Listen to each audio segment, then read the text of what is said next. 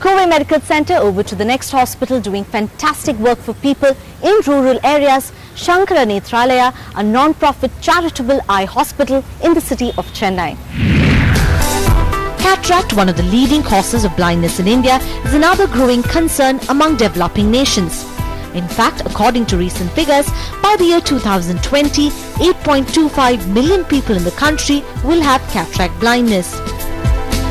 While the technology used in surgical procedures to treat cataract has evolved over the years, the biggest barrier towards successful treatment still remains accessibility.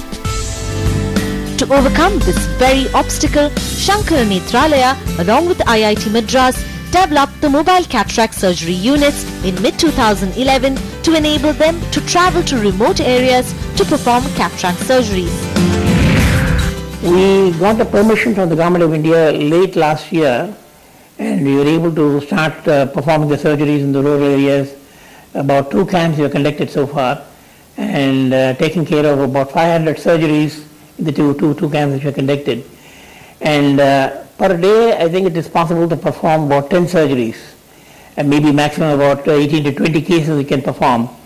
This is not a very large volume, but the most important thing is that you're able to take the care to the rural area, to the doorsteps of the villagers who need the services. The surgical unit consists of 2 vehicles that can access even the narrowest of roads in rural areas. A preparation vehicle consisting of patient preparation setup, changing room and chemical toilet, and 2 surgery vehicles consisting of the operating chamber and sterilization chamber, both of which are connected by a retractable vestibule for movement of people and equipment. In addition to these 3 vehicles, Sankara Nethralaya has gone a step further by adding 2 more vehicles, one for eye examination and spectacle dispensing, and the other a utility vehicle to transport goods.